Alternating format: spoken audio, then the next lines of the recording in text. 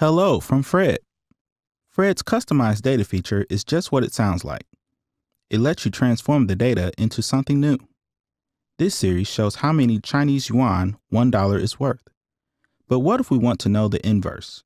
That is, how many dollars 1 Chinese yuan is worth? We simply type 1/A in the formula box and click Apply, and the customized series appears. Note that in Fred, the first series is always labeled A. If we add a second series, it's labeled B, and so on. Which brings us to our next example, which combines two series. We start with a 5-year constant maturity treasury rate, labeled A, and then use the Add Series menu to also include the 5-year inflation index treasury rate, labeled B. We want to find the difference between these two rates, which is known as a spread. So in the formula bar, we simply type A minus B and click Apply.